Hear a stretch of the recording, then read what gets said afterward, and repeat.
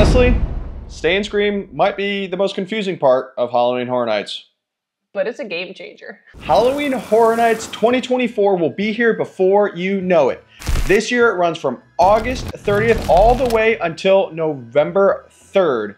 And we want to make sure that you make the most of every night of Halloween Horror Nights. So today we're going to talk all about Stay and Scream. What the heck is it? Do you actually need it? And if you're going to use it, how do you get in? First and foremost, Halloween Horror Nights is a separately ticketed event.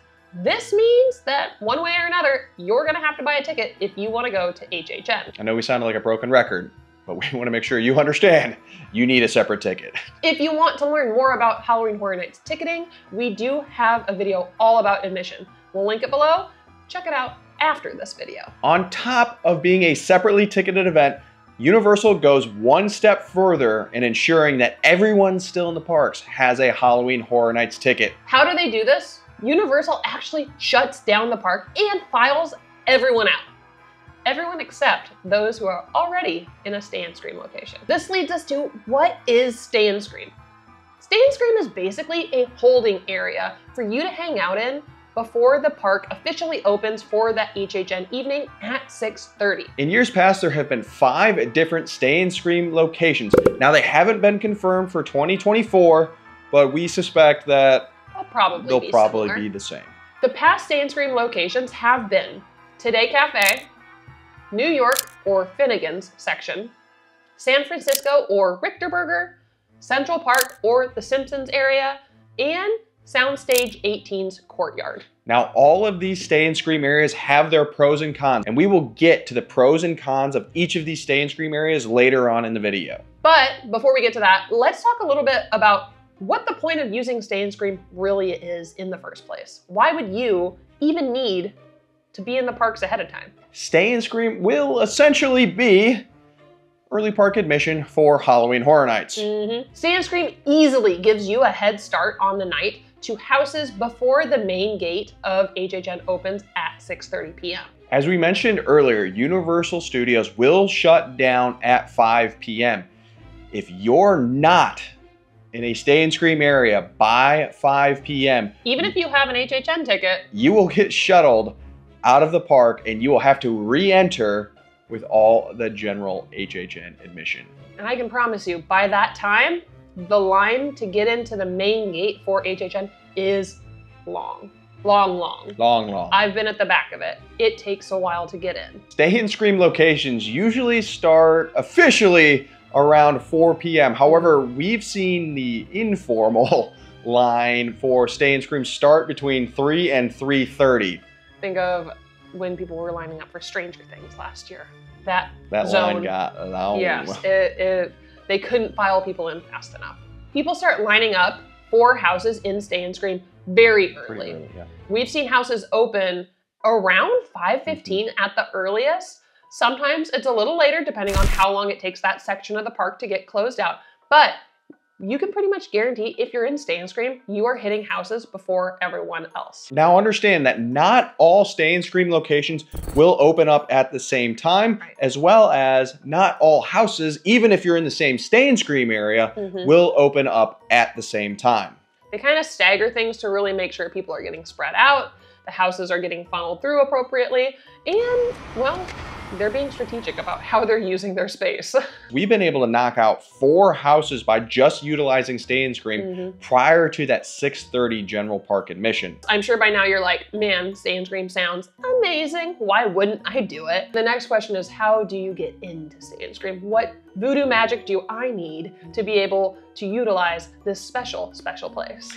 The first way that you can get into a Stay and Scream area is by having both daytime park admission, but also a corresponding Halloween Horror Nights ticket for that evening. For daytime park admission, we're talking a single day park ticket for Universal Studios or your annual pass, and that's for all types of annual passes, from the premiere to the seasonal to even the military pass. You just need to have a pass to be able to access the park for the day, and then you got to have an HHN ticket for that night of HHN. The second way that you can get into Stay and Scream if you don't have that daytime park ticket or the annual pass, is you can purchase a Scream early ticket and, of course, have an HHN ticket for the corresponding night. Your Scream early ticket will get you into Universal Studios at 3 p.m. Now, Scream early tickets have not been released for the 2024 season, but last year, 2023, they were $40 a ticket. To get into Stay and Scream, that's really what you need. You need to be able to access Universal Studios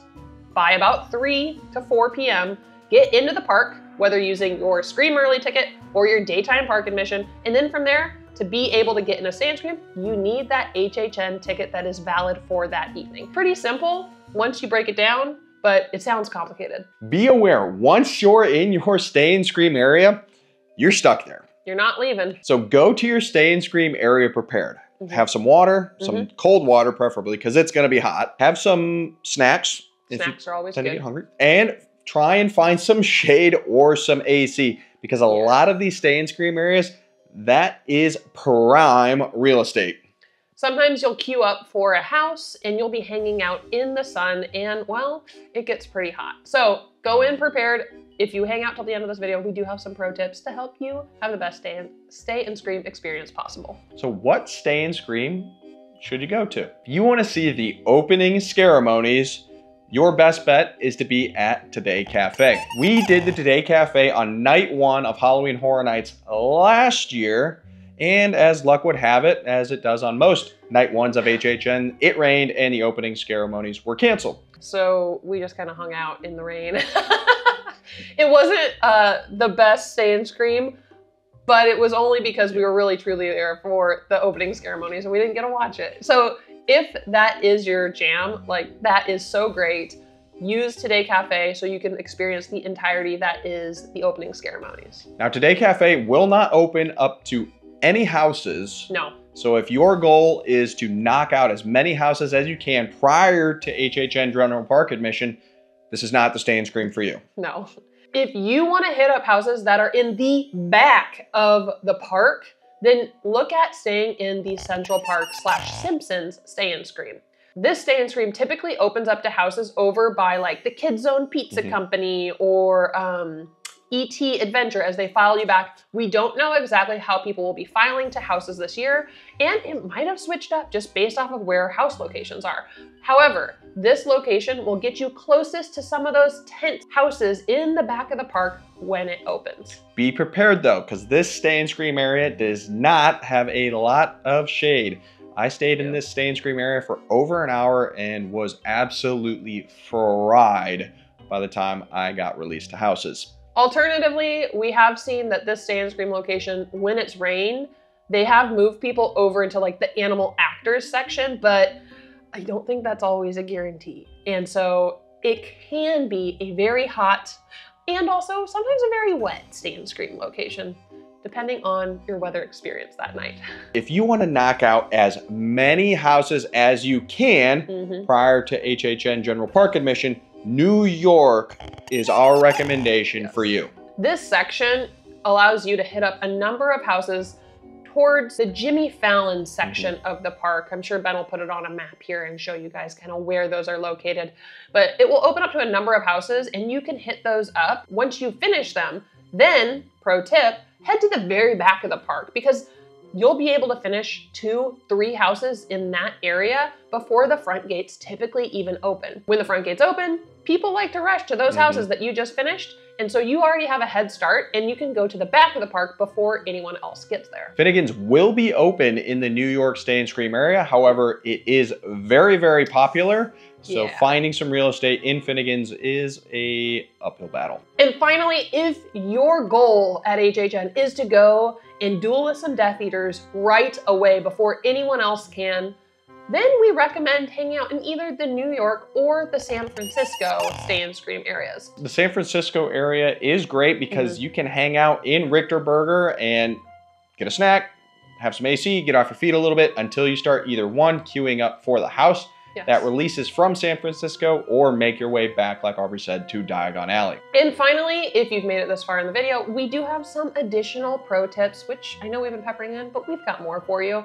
Pro tip number 1, if you have Express Pass for Halloween Horror Nights, we don't usually recommend utilizing it if you are in a stay and scream area. Usually the wait time is short enough that you don't need to use that express pass during the stay and scream time.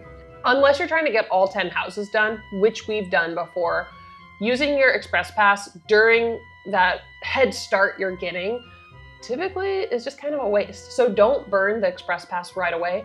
Go enjoy the houses before those main gates open. And then once the main gates open and the flood of people come in, then tap into using that express pass and go do those houses again with it. As we mentioned earlier, pro tip number 2 is to bring water and snacks. Food opportunities as well as drinks are going to be limited, so be sure that you show up to your stay and scream location duly prepared for a wait. It's not usual where the food stands will open right away during stay and scream. Every once in a while they do, but it's not always a guarantee. Sometimes they're still working on getting set up for the evening. So banking on that you're gonna be able to enjoy a twisted tater while you wait in the New York section, I wouldn't do it. Not a guarantee. Bring snacks, bring water. Lots of water. And pro tip number 3 is to be prepared for the Florida sun. Yes. Whether that's an umbrella, because it does rain during Halloween Horror Nights, but it also will provide you a little bit of shade if you're waiting, especially in that Central Park stay and scream location.